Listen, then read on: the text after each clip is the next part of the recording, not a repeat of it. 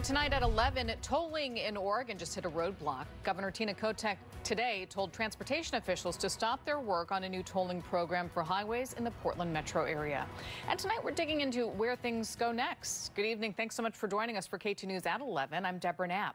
You may remember last year Kotek paused all tolling projects until 2026. And today she said state lawmakers should reevaluate the entire program. Katu's Barry Mangold joins us live now with more on the state of tolling in Oregon. Barry?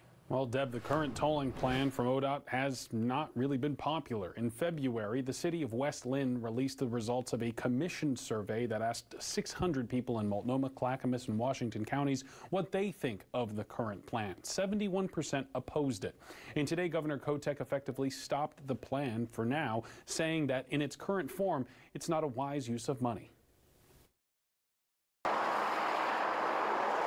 We've shifted from a pause on tolling to a halt on tolling. Oregon won't be adding tolls to I-5 or I-205 anytime soon. On Monday, Governor Tina Kotek told the State Transportation Commission to end work on the Regional Mobility Pricing Project for now, saying, quote, "The challenges of implementing the Regional Mobility Pricing Project have grown larger than the anticipated benefits."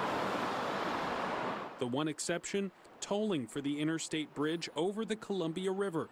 Kotek said that project should not be delayed. The chair of the Transportation Commission responded by saying they still see tolling as one tool the state should use to collect vital funding for road and highway improvements. I appreciate the governor, basically saying the math doesn't add up. Dean Sir is a founder of Vote Before Tolls, a group seeking to amend the state constitution to require a vote before the state can add any toll. He is one of many in the I-5 and 205 corridors that have criticized the state tolling plan, which was intended to fund ODOT and general road maintenance. Kotek's letter did not address isolated tolling projects on various bridges across the Portland metro and surrounding areas, each of which would fund improvements on their respective bridges. They have not said anything about putting a halt on the bridge tolls over the Tualatin River and the Willamette River. So the Abernethy Bridge here in West Linn, Oregon City, the Boone Bridge south of Wilsonville, and then the Tualatin River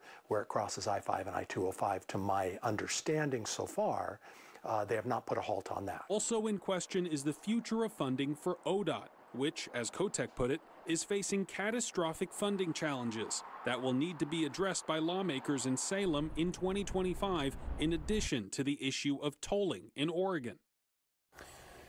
And tonight we did reach out to the governor's office to seek some clarity on whether her order to stop applies the bridge tolling as well as the regional tolling project. We'll let you know as soon as we hear back.